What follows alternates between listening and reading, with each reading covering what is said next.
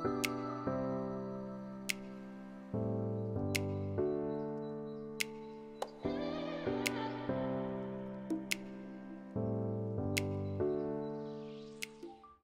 guys, and welcome back to my channel. If you're new here, my name is Riley White and I'm a 3rd grade reading and ELA teacher. Now if you watched my last video, you already know that I'm old school when it comes to planning. I like the paper pencil planner much more than I like the digital planners that a lot of teachers are using these days. But with the exception of planners, I love technology in the classroom. And one of my favorite ways to implement technology in the classroom is through virtual field trips. If you've never tried a virtual field trip, I highly recommend them. They're super beneficial and for more than one reason. First of all, they're so engaging.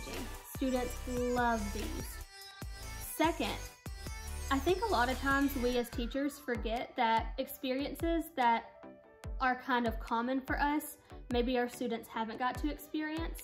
I teach several students who have never been to the beach, to DC.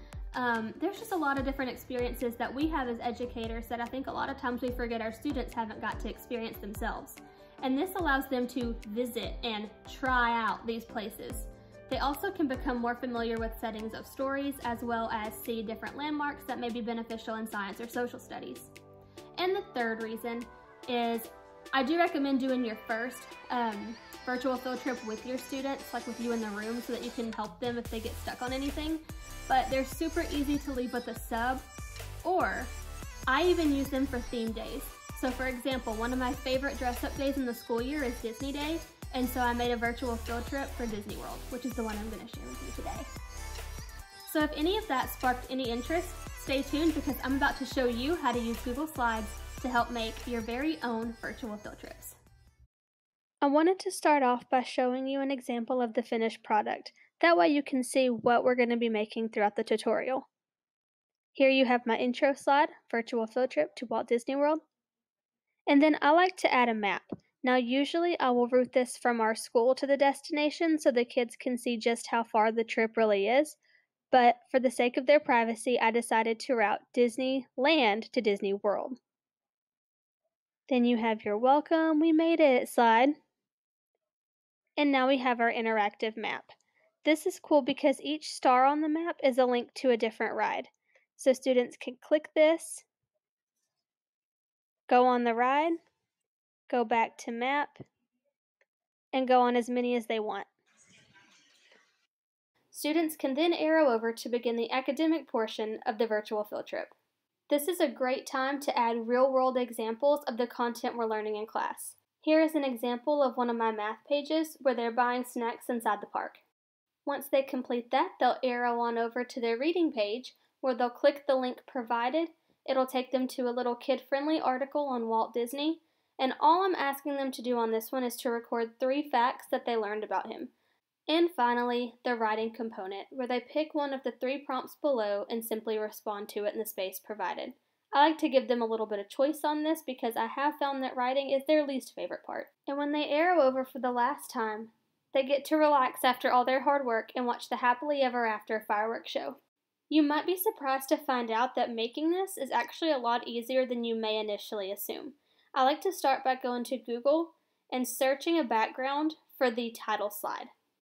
I sped this up because I'm kind of indecisive, but here you can see I'm just Googling a picture of the castle, and I'm going to copy that and then paste it and resize it to fit my background.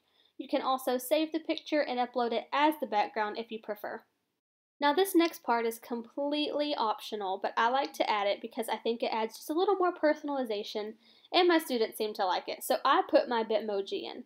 You don't have to do this, but for those of you who don't know, a Bitmoji is like an animated version of you, and you can get it by going to the Chrome Web Store, clicking extensions on the left-hand side, and typing in Bitmoji.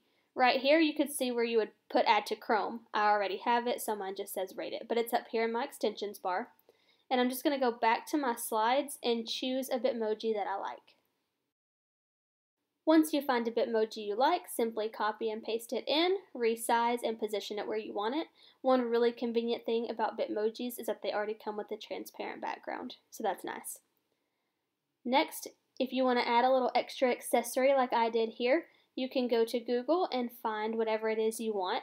I chose to do Mickey ears on mine since it is Disney World, and then you just find the image that you want, and you'll see that I copy and paste it in, and then I realized that even though it was supposed to have a transparent background, it actually did not. So I'm going to help you get around that if you encounter the same problem.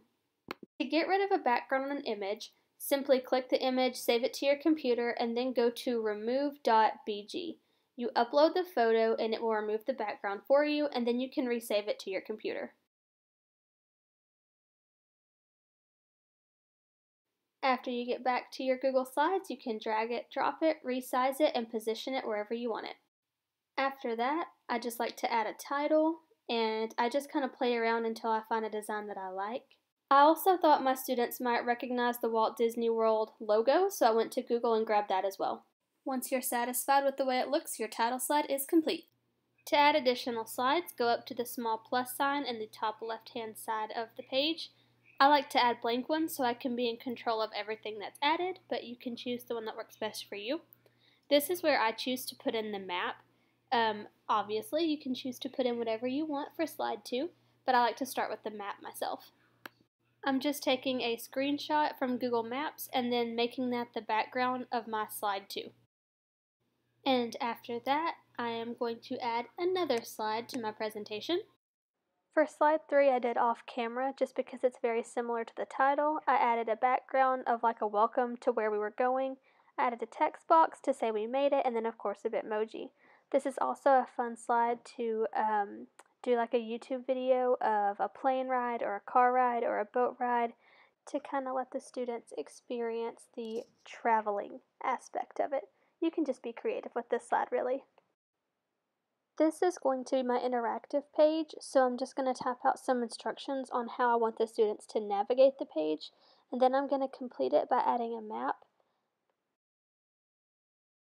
And because I am who I am, you already know that on this page, gotta have my Bitmoji. Now, you can get a new Bitmoji if you want, but I'm personally just going to go back to my title slide and grab the exact same one. And last, I'm just going to insert a little star as like my key, because every star that I put on this page will be a clickable link for my students to use. After my maps, I'm going to go ahead and add in the educational components where my students will actually respond. Here's my math slide, my reading slide, and my writing slide. And these slides all have interactive features so students can record responses. After the writing slide, as weird as it may seem, we're going to go ahead and put our ending slide. This is because after the students arrow to this particular slide, they're going to be finished. All the extra slides after that we'll use to link videos. So here I'm going to let my students finish with the fireworks show from Disney World. So I'm going to go to YouTube and grab a link for the show so that I can add it to the slide. And I'm also going to make a note down in the corner to let the students know that this is the last slide for them to complete. For all the remaining slides, I'm going to put attractions for the students to virtually ride. To do this, I just like to start with a black background, go to YouTube, copy the link of the video I want, and then I'm going to go to Insert Video and paste that link. When you search that, the video should pop up and you can insert that straight into your slide. Resize it as you need to. And then over on the right hand side, you can see the toolbar.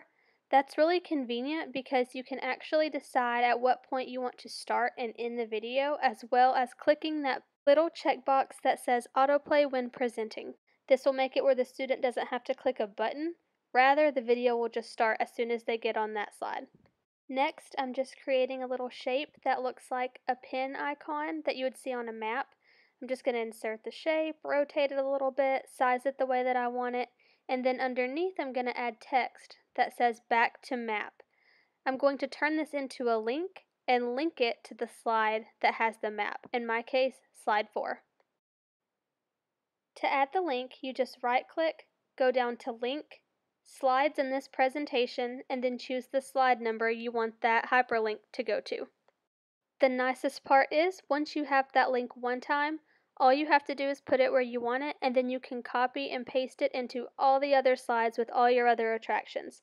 That'll save you some serious time. And this is an example of what it will look like once you have several pages of attraction slides. And now it's time for the most tedious part, linking the slides. I start by making a copy of the star from the key. Then I go to this map of the Magic Kingdom and find the attraction video that I want to link. Here you can see it's number 45 on the map, Peter Pan's Flight. So I go back to my slides and I'm just going to drag that star onto the number 45.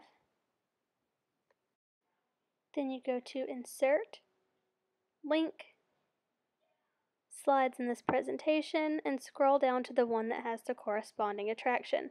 It's slide 9 for me. Now you can see when I go to Present, I can click on that star and it will take me straight to that attraction. When I'm finished with that attraction, I can click back to Map and I'm ready to go to another. And that is it for the virtual field trip. If you've enjoyed today's video, please give it a thumbs up and subscribe because it really supports my channel. While you're there, go ahead and check out the description box for these freebies. Thank you so much for watching all the way to the end of the tutorial. I really appreciate you taking the time out to watch this video today.